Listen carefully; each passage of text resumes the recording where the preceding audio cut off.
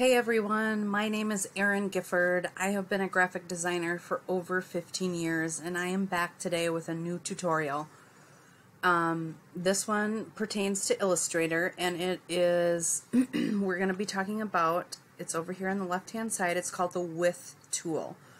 And even though I don't necessarily use this that much in my layout and design work for my clients, I still really believe it is a useful tool for those of you that actually do custom illustration or custom designs, custom patterns, that kind of stuff. So I want to make sure that I show it to you. The easiest way to show it to you is I'm going to use the ellipse tool and I'm going to just draw a circle. And I already have set kind of as default a stroke on my circle, which I guess I have a large document because it's 18 points wide, but let's knock that down to like 10 there. So by selecting our width tool, which is about halfway down on the left hand side of our Illustrator tool palette, and clicking on any point within your stroke or drawing, if you click, hold the shift key down and drag out to the left or right, you can see that it expands the width of just that point. So now, like, I feel like this is an eyeball in an illustration.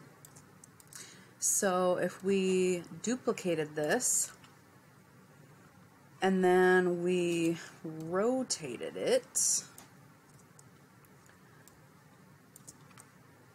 I feel like we have cartoon eyes. So that's just one way of doing it.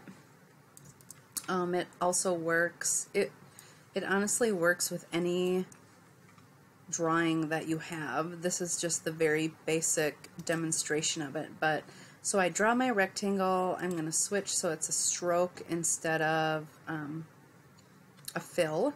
And then, because this is a square, I'm going to go ahead and use my pen tool with the little plus sign, and I'm going to add an anchor point in the middle over here on the left side. And then I'm going to go to my width tool, I'm going to select that point, I'm going to hold the shift key down, and I'm going to drag it out. So you can expand the width of any point in your drawing. I'm going to undo that with Control Z and try it down here in the corner. And I feel like when you use a square and you expand the width on a corner, the bottom and the top one, that it's kind of a cool way to do a three-dimensional look or a two-dimensional look. So very simple tool, but I feel like its effects are great. So I just want you guys to be able to know that that is there and how to use it. If you're looking for additional guidance within Adobe Illustrator, because sometimes it can be so confusing, make sure you check out the links below to the Ultimate Illustrator Resource Guide, which is going to give you over 150 links to everything related to Illustrator, tutorials, free downloads. There's actually even some t-shirts and fun stuff that you can order, but it's mostly tutorials and like free brushes and free fonts that you can download and use, patterns within Illustrator. So if you want more, if you want to dive further into Illustrator, that is a great resource, and there's a link below to that.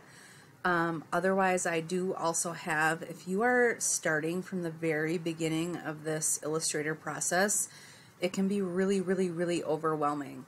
And I have created an online Illustrator course called Illustrator Academy, and it is the basics of Illustrator. So because I think it's so important that you build that foundation and you learn the very basics before you go into all the elaborate fun stuff that Illustrator can do, because if you don't know the basics, if you don't get the basics, the fun stuff and the elaborate stuff is going to completely overwhelm you. So my best advice being a graphic designer and using Illustrator every day for hours is that build your foundation and then start adding to it. So Illustrator Academy is a great way to do that. It's affordable and it's step-by-step guidance directly from me. So I hope this tutorial helped you out today,